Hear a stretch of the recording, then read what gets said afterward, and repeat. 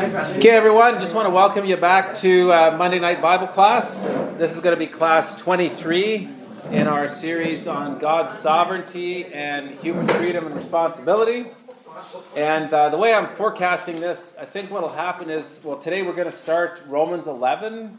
We'll probably get halfway through. Next week we'll probably finish.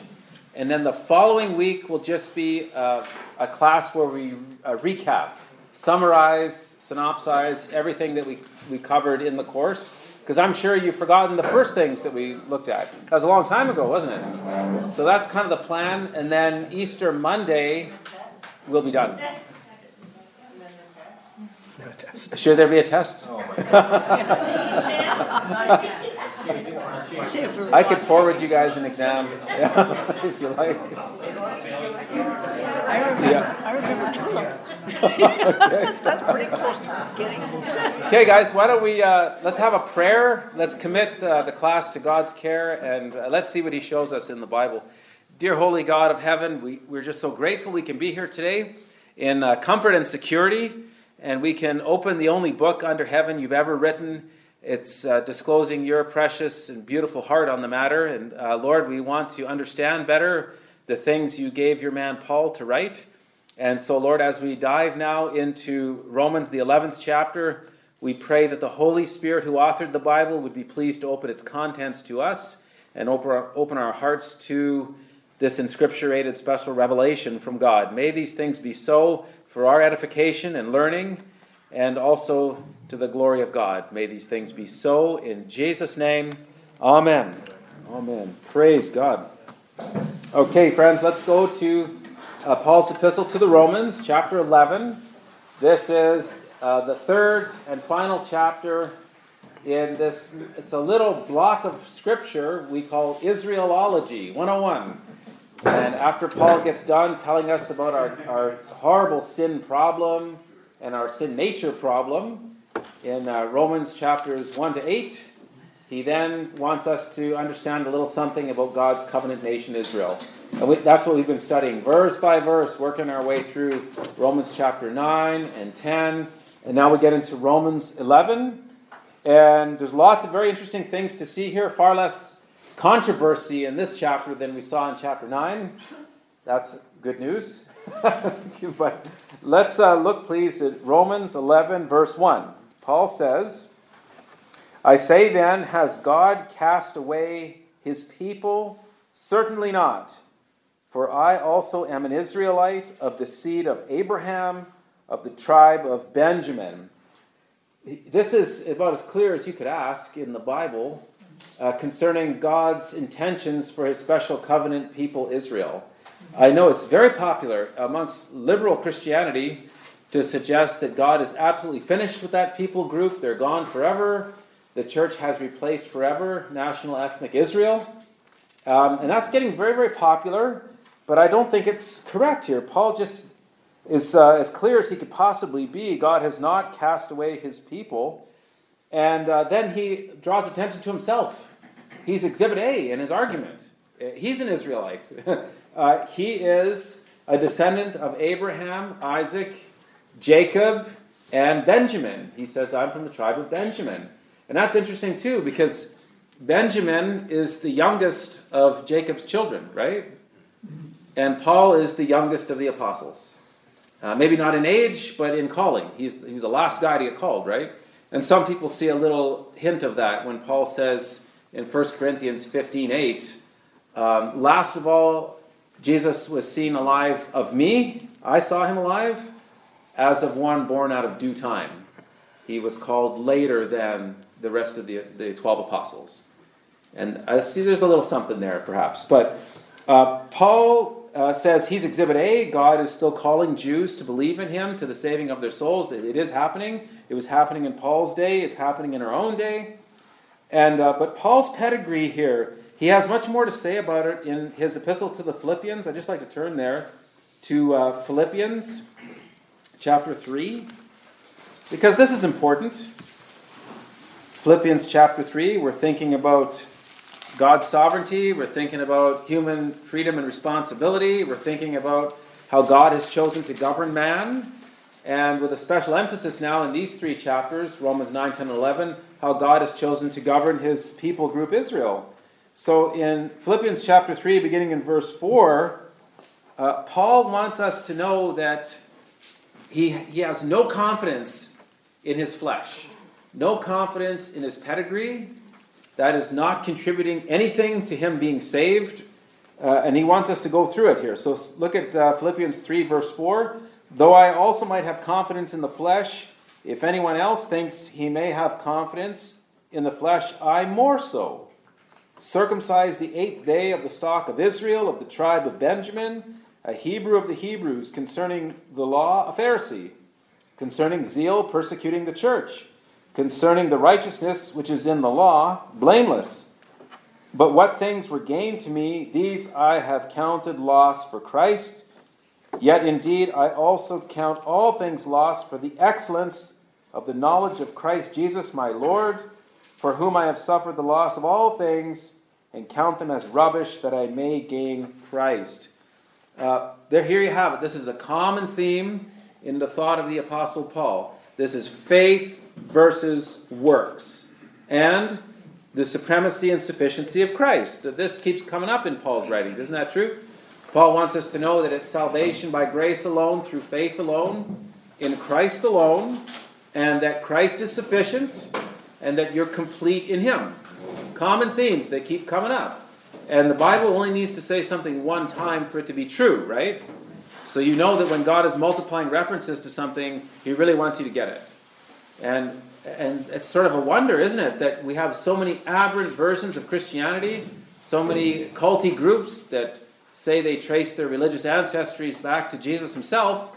I think of the Jehovah's Witnesses and the Mormons and the Christian Scientists and all the rest of it. And yet, how can they miss such a clear doctrine as salvation by grace through faith? And yet that's man's propensity, is just to keep falling back on his own felt self-sufficiency and autonomy. This idea that he can somehow contribute to his salvation, that he can earn his salvation, be worthy of it. Impossible. And it's a very important theme in the Bible, so I thought I should mention it here. But if Saul Paul had no confidence in his flesh, in his physical ancestry, or in his conduct, or anything like that, what hope would we have? I think Paul's pedigree and his early history is so much more impressive than mine. And Paul says it's worthless. It doesn't contribute anything to me coming into a right standing with God. So that's an important lesson there. So we go back to Romans 11 and verse 2, please. Romans 11, 2. And Paul reinforces the point here concerning Israel. Romans 11, 2. God has not cast away his people whom he foreknew.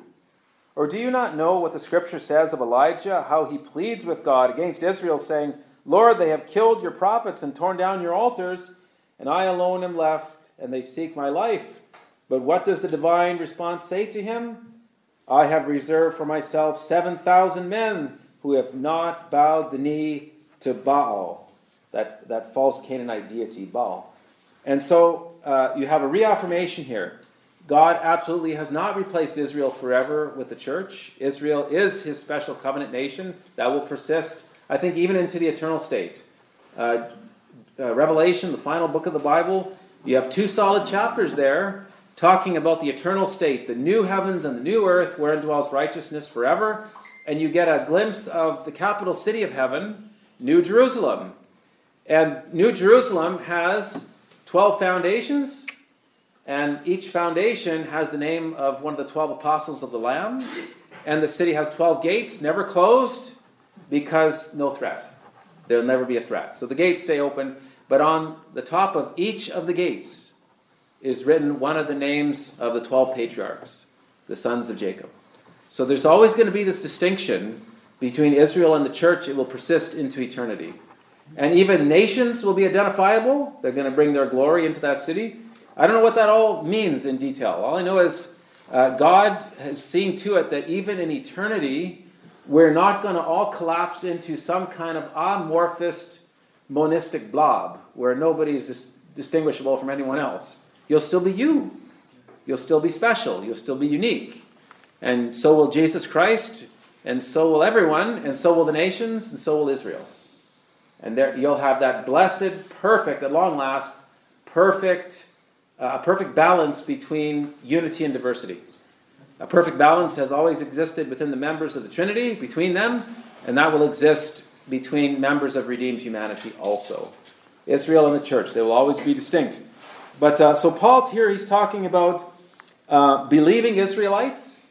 This is the doctrine of the remnant. This is a common theme, especially in Isaiah's prophecy.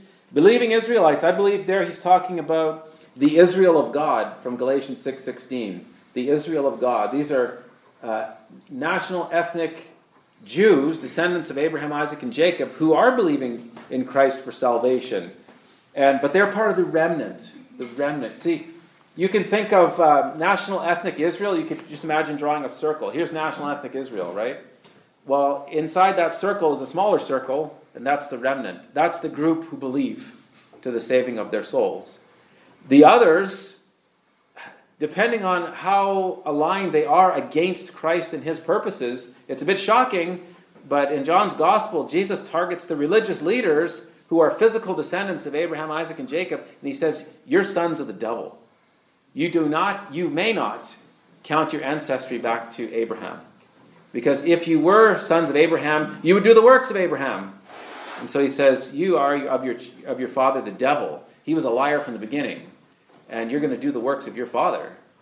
And that's kind of horrible, right? But you see, John the Apostle, he talks the same way about Cain. Remember? The first child born to the first couple.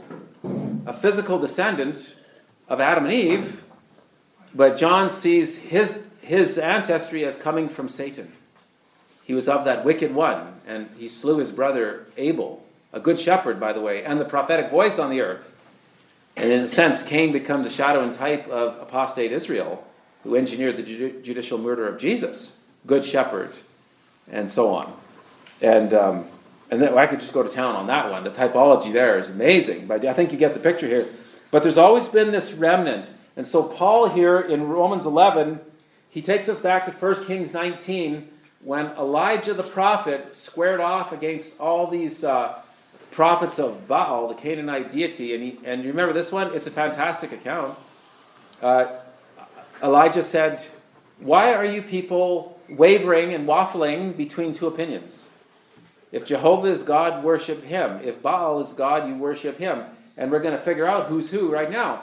And he says, I challenge all you prophets to a contest. You remember how it went? You arrange your sacrificial offering on the altar. And then you call on your God. You go first. And the God that answers with fire, that's God. We worship him.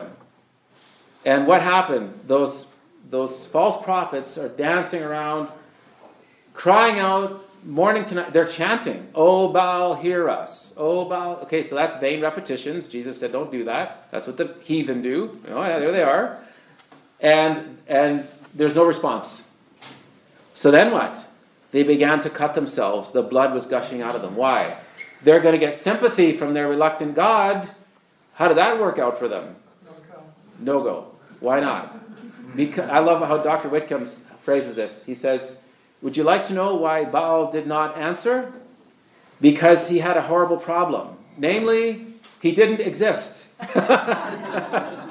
And Dr. Whitcomb goes on and he says, because non-existing, that's a real obstacle to getting something done. But he draws the comparison actually, and this stuck with me. He said, we have institutions of higher learning. You have these centers for scientific research getting enormous amounts of grant money from our governments to study evolution. Evolution, show us how you did it. Just like calling out to the fake Canaanite deity. And evolution is silent. They haven't got the faintest clue how life could have coalesced. Inanimate matter could have coalesced by natural process alone into the first living system. Impossible. And it's been 60 or 70 years of scientists in the laboratory trying to figure out how this could have happened under something that looks like plausible prebiotic conditions, and nothing's coming forward. And this is a bit like alchemy. This is a bit like that. You remember in the medieval times, they're trying desperately to find a way to turn lead into gold. And lead and gold are really not that different, but it turned out to be impossible. It's a waste of time. It's a waste of energy. And I'm just waiting for the day that mainstream science will give it up. Stop praying to evolution. It cannot help you. It's a fakey deity, isn't it? So I thought I'd throw that one in there. But Elijah said, after the contest, he said, I'm it. That's it. There's no one left. There's just me. I was by myself out there. And God said, in effect, relax, Elijah. There are 7,000 men like you. There's a remnant. There are believers. And so in Paul's time, there was a remnant. In our own day, there's a remnant.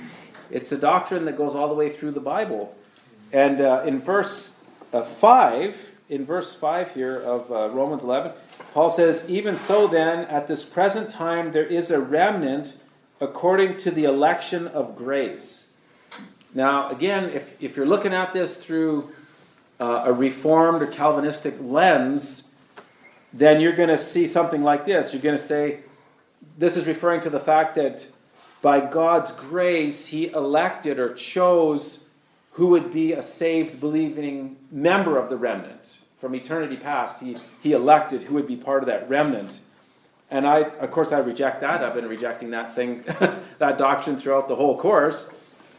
I think a better interpretation would be that elect people are considered elect when they're in Christ, when they've received Jesus for salvation, and they're said to be in Christ because Christ himself is God's special elect servant. He is called a living stone chosen by God. And you remember, you go back to Isaiah 42:1, it tells you those things, and in 1 Peter chapter 2. And I think the 1 Peter 2 passage is just explicit on this. So I would just remind you or encourage you to consult the 1 Peter 2 passages on that, okay? It would be like verses 2 through 10 in that stretch there. You'll see that very clearly.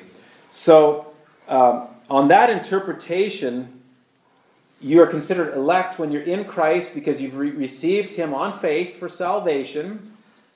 But we have to remember Paul's thought here. Works could never get you there. That's the point. You could never be in Christ by earning your way there. You could never earn your way to become one of the elect in that sense. It is by grace alone, through faith alone. And I think that the following verse sort of reinforces that interpretation. If you look at verse 6 now. Verse 6. And if by grace then it is no longer works, otherwise grace is no longer grace. But if it is of works, it is no longer grace, otherwise work is no longer work. Now that is almost a word-for-word quotation of Paul himself from back in Romans chapter 4, where the topic very clearly is salvation by grace alone through faith alone. And so I think Paul is just sort of repeating himself there. I think that is the thought. It says in verse 7, we have a question. What then? Israel has not obtained what it seeks, but the elect have obtained it, and the rest were blinded. What was Israel seeking? Do you remember? What were they searching for? Paul was kind of talking about it in Romans 9 and 10. They're looking for righteousness, but they're seeking to establish their own righteousness. They cannot believe that righteousness would be imputed to them because of the exercise of their faith. That is a doctrine they reject. That's a stumbling block to them. And yet there's no good reason for them to reject that, is there? Because you remember Genesis 15:6. Abraham believed God, and it was accounted to him for righteousness. That's never changed. Righteousness is still faith is still the currency in which God deals.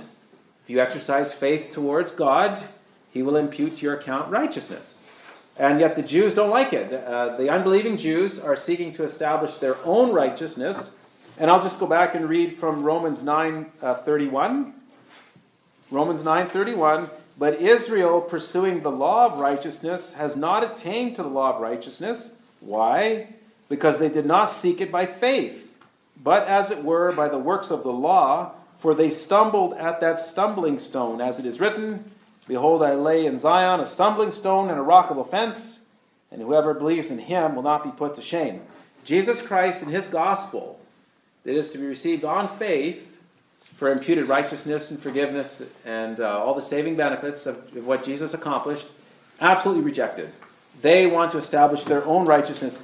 It says in Romans 10:3, for they being ignorant of God's righteousness and seeking to establish their own righteousness have not submitted to the righteousness of God.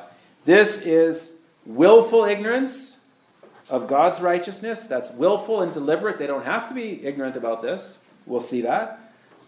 And they have not submitted. That's a pride issue.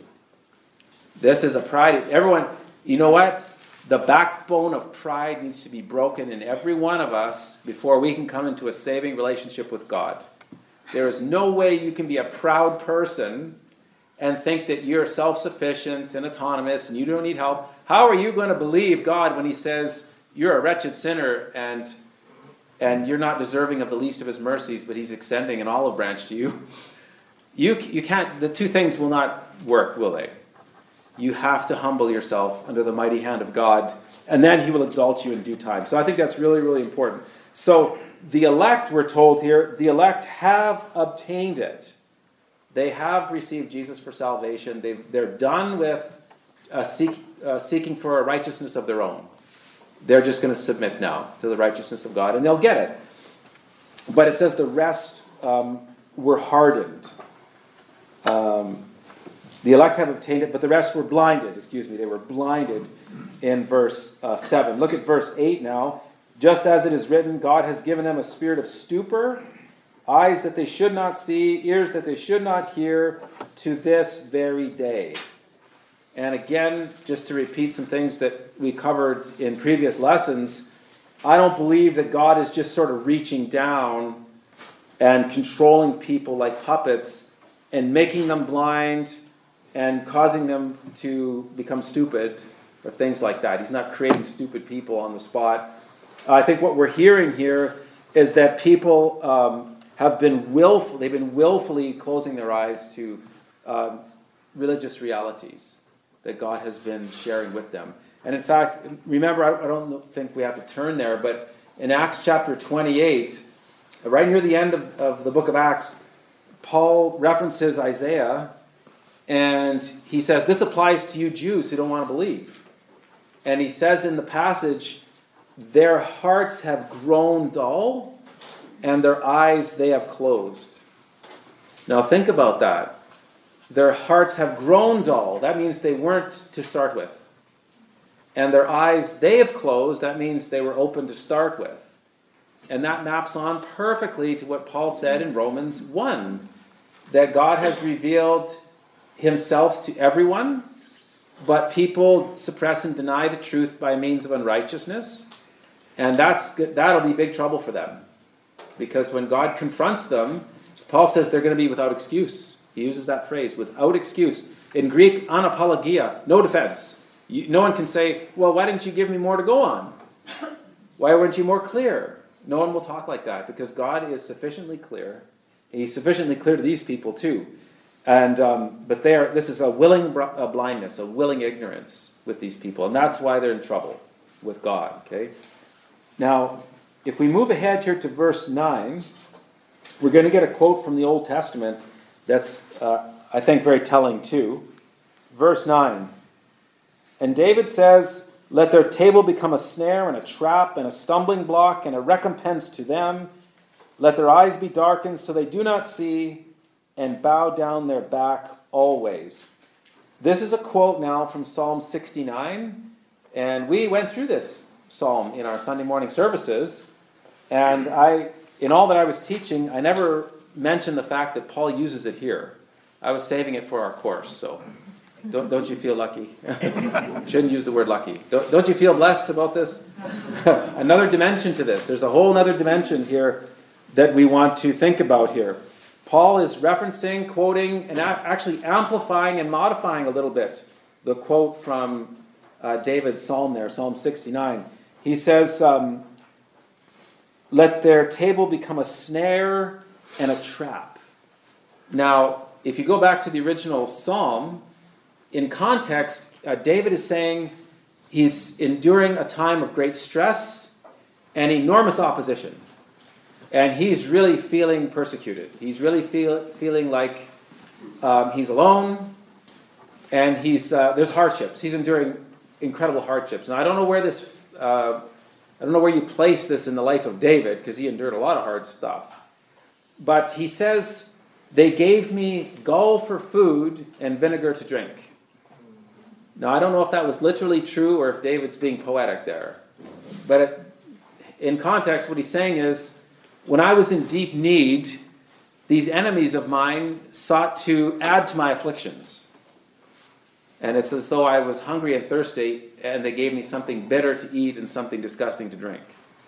And of course, this was actually literally fulfilled by Jesus on the cross, as he hung on the cross.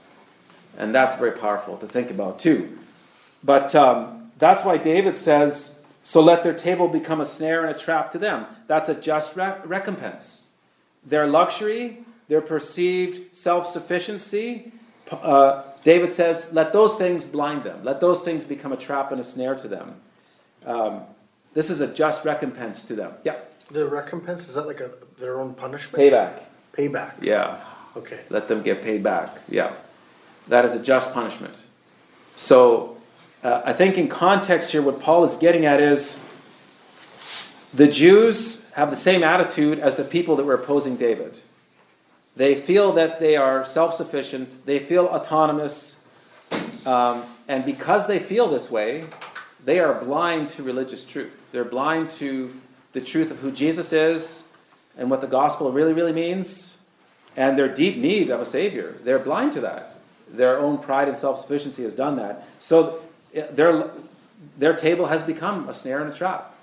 Just like what David wanted for his enemies, it's happening now to Paul's enemies. But verse 10 is very interesting. Let their eyes be darkened so they do not see, and bow down their back always. Now that's a modification from the psalm. The psalm says, make their loins to shake continually. You say, well, what could possibly be the connection here? Bowing your back over and your loins shaking, that doesn't sound to be any sort of connection at all. But there actually is, if you think about it. I think the idea here is, if you place a heavy, heavy pack on someone's back, how about a bag of stones or something onto someone's back, and they were bent over by the weight, and then they had to walk with this, I'll bet you their loins will start shaking before too long. They're going to be quaking. I think that's the idea here. And I think that this is to be taken in a religious context too, because that's where Paul is in his thought. These people are loaded down. This is unbelieving Israel. They're absolutely positively loaded down with religious obligations that are doing nothing to contribute to their salvation. And Jesus talked like this to the Pharisees. Do you remember? Now, reading here from Matthew 23 and verse 4. And this is Christ's words about those guys who are supposed to be the respected religious leaders, the scribes and the Pharisees. He says, they bind heavy burdens hard to bear and lay on men's shoulders, but they themselves will not move one of them with their fingers. Do you see that? They're adding to the restrictions and requirements of the law, and they're making it absolutely impossible. In fact, Jesus said, you men will travel land and sea to make a proselyte. To your aberrant apostate Judaism, and you make that convert twice a son of hell as yourself. Right? And I think this is what's going on here. Now you compare that to Matthew 11:28. What did Jesus say? Come to me, all you that labor and are heavy laden, and I will give you rest. You can shake that law off your shoulders, and all the added things, all the other restrictions, requirements, prohibitions, and name it all, shake it all off. You walk in freedom now. But then in Paul's day, and even now, religious Israel is in bondage to the letter of the law and all the other rabbinic accretions to it. And Paul talked like that in Galatians 4. Remember that? He said it's very ironic, but Abraham had two sons, right? He had a son by Sarah. She's a free woman, and she had a son of promise named Isaac. But he also had a son from the bondwoman, Hagar. Her son's name was Ishmael. And he says, religious Israel, apostate Judaistic Israel, you're the son of the bondwoman. That's you. That's because you correspond, that whole thing there corresponds to Sinai. And the church now, the believing church, corresponds to the son of promise, Isaac. Now that would be offensive, I think, to an observant Jew. But Paul's not going to pull any punches here on this. And that is why apostate Judaism centered in Jerusalem was called Egypt in Revelation 11, verse 8. Egypt was the place of bondage to the Israelites. And now, well, in Paul's time, it was Jerusalem, dominated by false religion, apostate Judaism with all its adherence to the Sinai law, and then again all the other added restrictions on it. So Paul said, you people are in bondage to this, and you got to get free. So that's a bit of irony too, I think. But, okay, verse 11. Verse 11. I say then, have they stumbled that they should fall? Certainly not. But through their fall, to provoke them to jealousy, salvation has come to the Gentiles. That's amazing. That's very, very instructive and helpful. God is telling us through his man Paul, Israel didn't stumble, didn't wander into blindness and darkness and unbelief. God didn't see that would happen just so that would happen. Just like for fun or something. I mean, we're getting down to the center of the discussion here on God's sovereignty and human freedom and responsibility. We're really getting down to it now. God came into the world in the person of his son Jesus. He presented himself to Israel. He fulfilled what was said of him in the Old Testament. They didn't have to miss him. They chose to miss him. Now, he contributed to that by concealing some of his teachings behind parables and coming from Galilee. And let's face it, he did conceal his identity a little bit. But they could have asked him. They could have drawn near. They didn't need to be in darkness. But God knew that if he presented himself this way, they would willingly and freely reject him. They didn't need to. It was a free thing that they did. He knew they would do it. And that led to the judicial murder of Jesus, and that led to Jesus accomplishing a stupendous redemptive work for the world.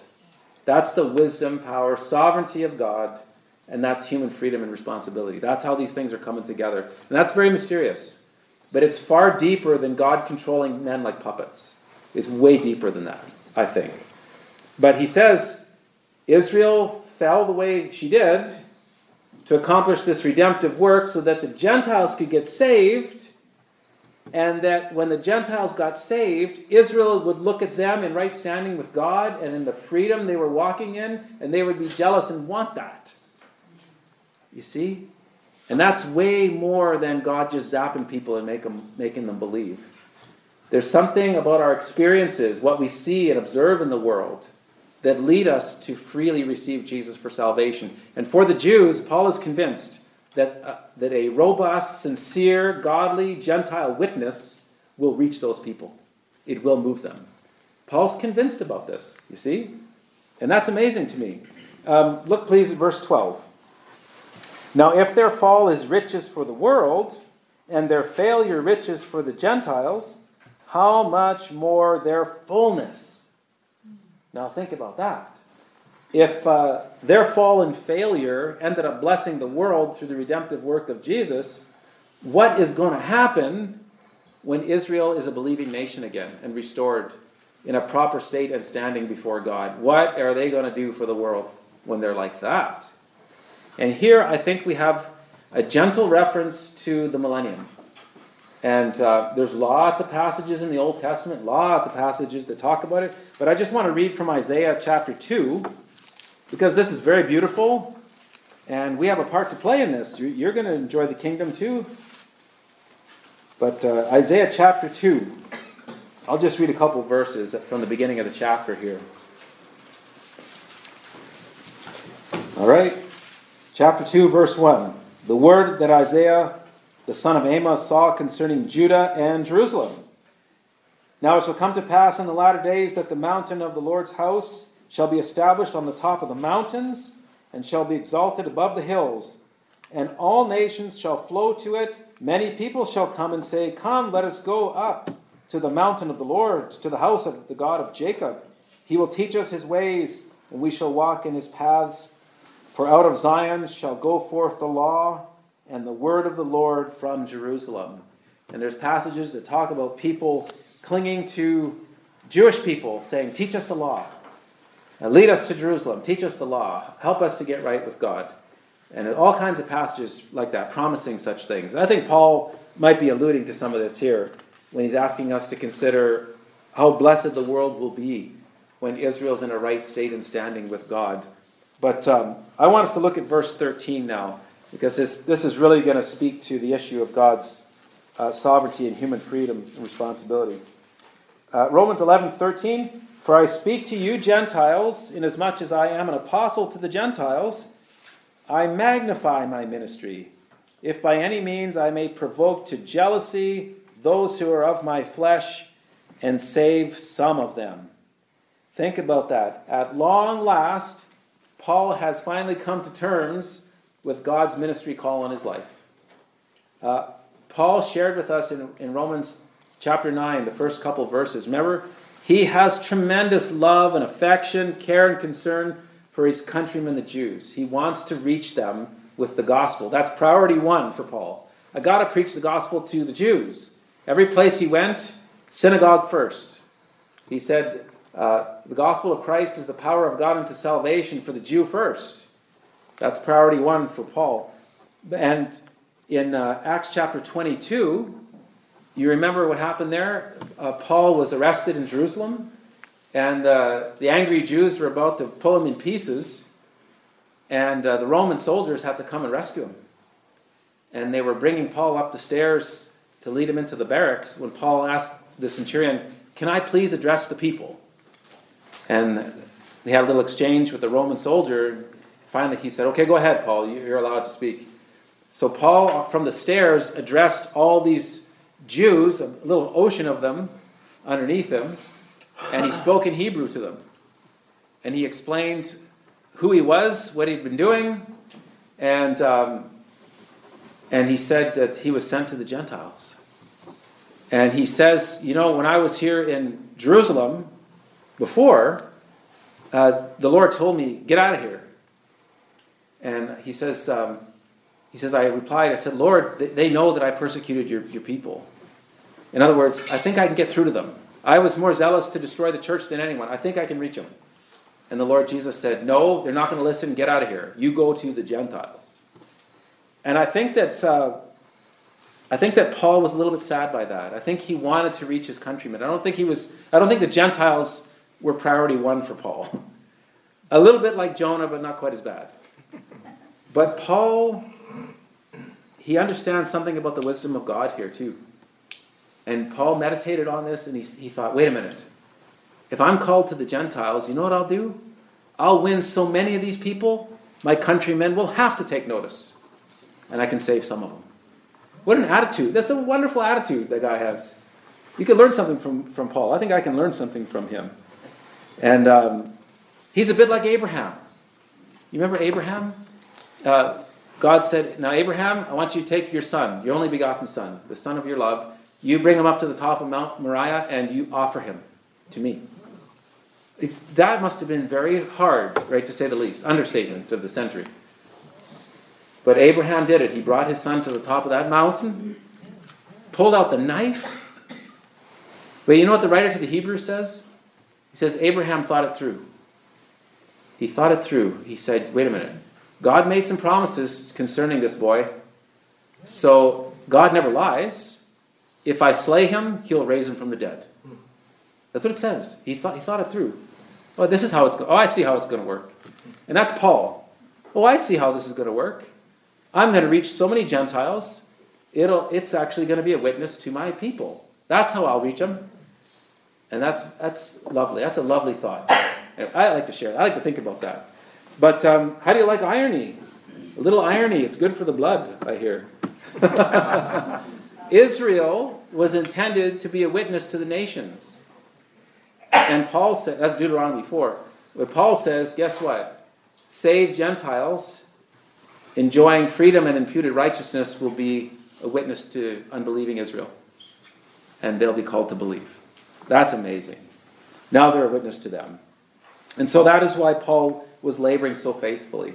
So in Colossians 1:28, Paul says he is laboring tirelessly. He says, I am preaching the gospel to every man. I'm warning every man that I might present every man perfect in Christ Jesus. Now, of course, he's doing that because he loves people. There's no doubt. Paul says, I'm a debtor to barbarians too, everyone. But let's face it, he's got a special love for his countrymen, and he is trying to win lots of Gentiles to be a witness to them. I think that's what's going on. Verse 14 says, he's trying to provoke to jealousy those who are of my flesh and save some of them. And I'll just say, I don't want to beat a dead horse, but that sounds a contra-Reformed theology, contra-Calvinism, where it sounds deeper than that. It sounds like, yes, the things that confront you in this life, your experiences, the people you talk to, the things you learn, those all contribute to you making a free choice to receive Jesus for salvation. It's not just getting zapped and converted on the spot. There's more to it. I think there's much more to it. But, okay, verse 15, very quickly here. Verse 15.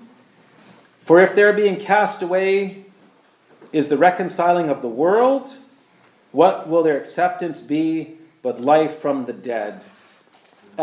Absolutely unimagined. No one in the Old Testament could have ever imagined that by setting aside God's covenant nation, through unbelief, mind you, that could be used by God to bring salvation to the world.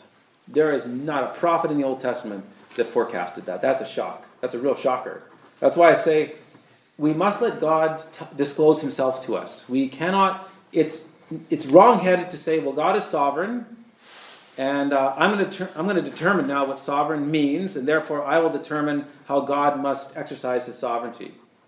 We will come to wrong conclusions because God is so shocking.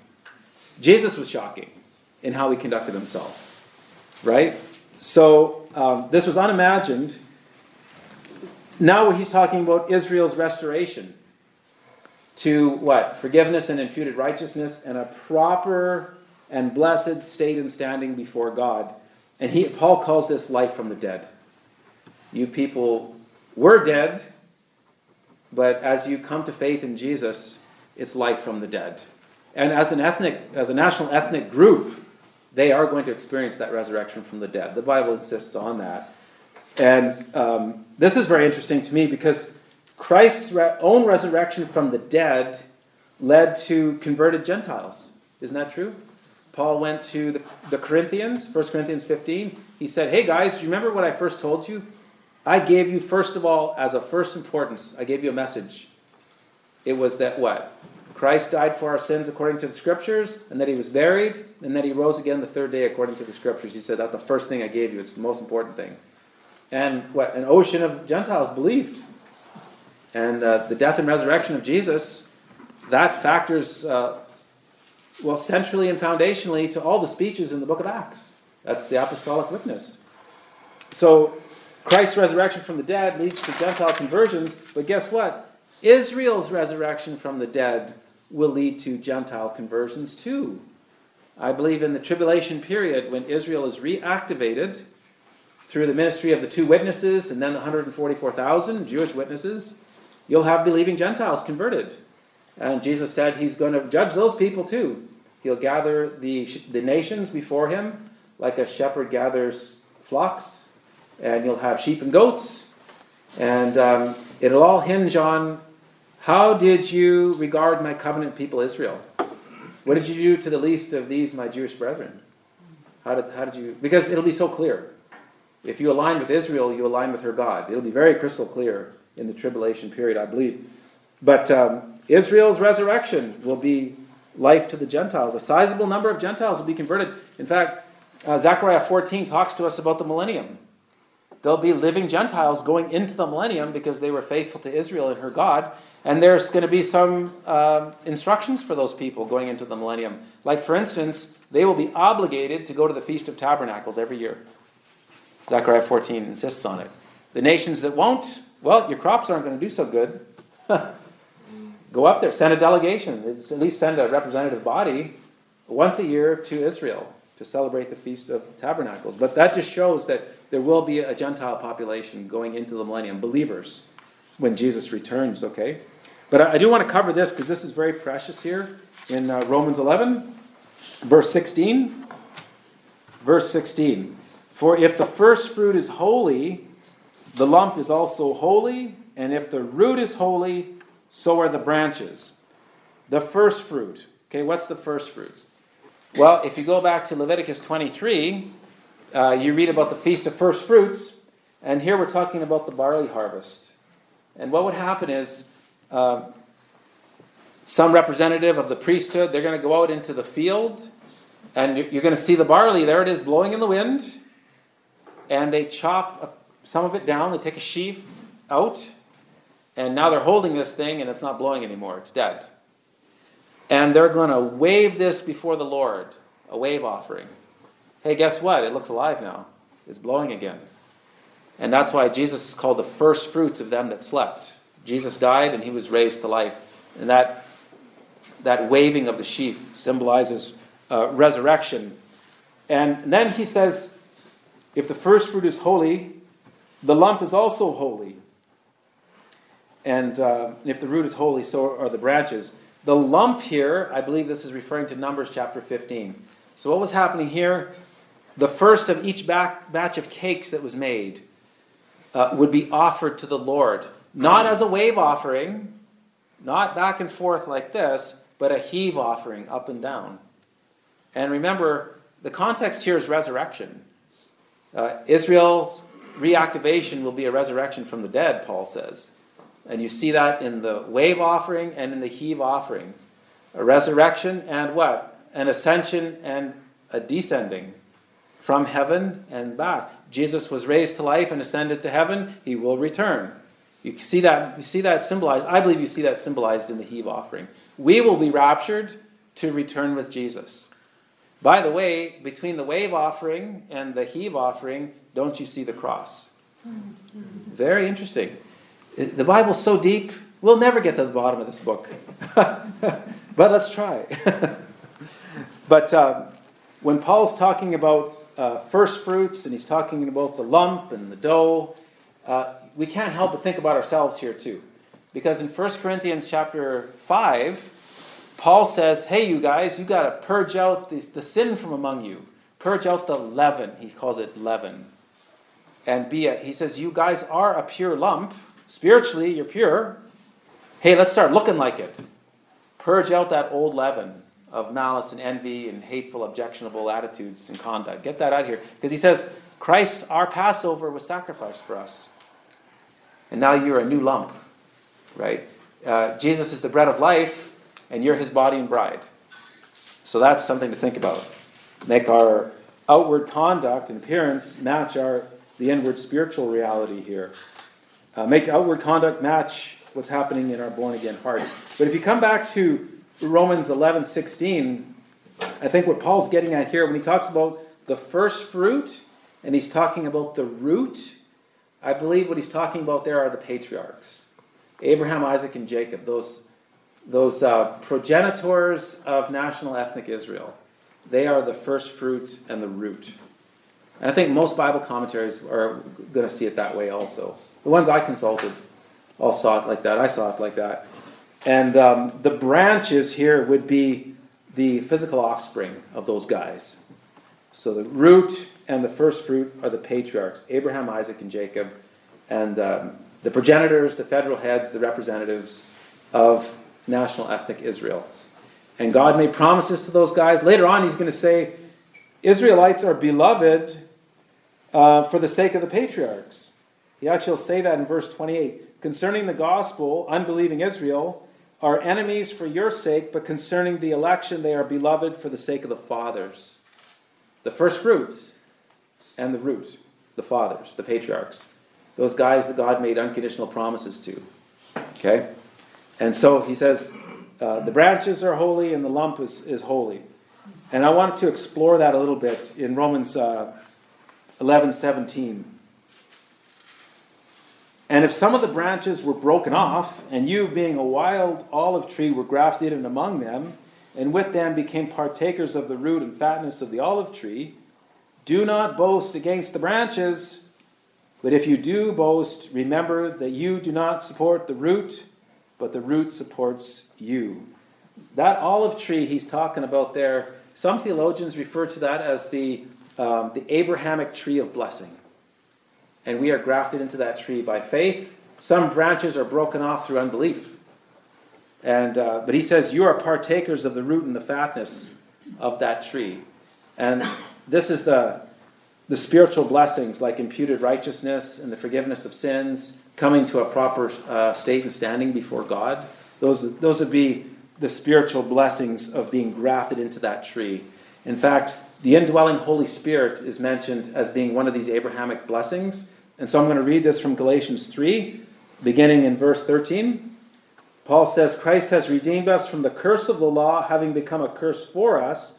For it is written, cursed is everyone who hangs on a tree. I mean, what a contrast. You have an Abrahamic tree of blessing, and you have a ghastly tree of cursing. And Jesus hung on that tree, so that we could be grafted into the tree of blessing and receive of its fatness and bear fruit for Christ's name and honor. He says, cursed is everyone who hangs on a tree, that the blessing of Abraham might come upon the Gentiles in Jesus, that we might receive the promise of the Spirit through faith. So there are spiritual blessings, privileges, and responsibilities for being part of that tree, that Abrahamic tree of blessing. But Paul says, don't boast against the other branches that were broken off. And that's a sad commentary, you know. There are some things, I like Martin Luther. He wrote some pretty good stuff. I have writings of Martin Luther in my library. I don't agree with everything Luther said. I think he's more Calvinist than Calvin sometimes. But he has lots of good things to say. But later Luther is very anti-Semitic. He's very hateful to the Jews. Like he goes off the deep end. And that's sad. He's boasting against the branches, I think, a bit there.